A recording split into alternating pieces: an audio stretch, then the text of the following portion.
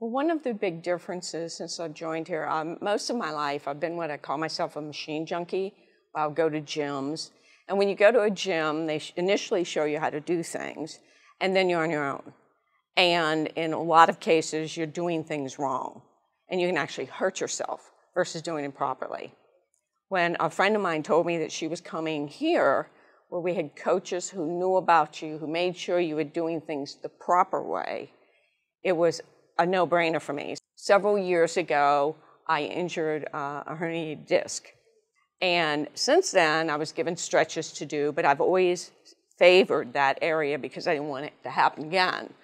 And so I'm very weak in that area now, and the trainers here, the coaches, are aware of that. And so they're stressing me to do things properly so that I strengthen those areas.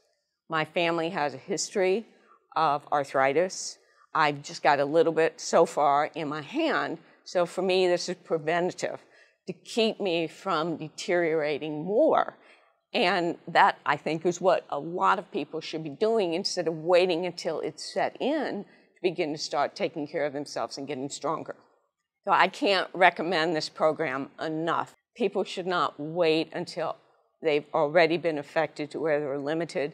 They should do that now. And a lot of my friends and I joke around and we say, we don't want to end up where a lot of our parents ended up, which they would trip and break a hip, they would fall, they couldn't get up. We don't want to do that. We're the new generation, and we want to say, no, we're going to stay strong, we're going to do what we need to do. And that includes the nutrition class, which she is teaching us. My eating habits have changed tremendously thanks to her. And I'm feeling so much better, so much stronger than I ever have.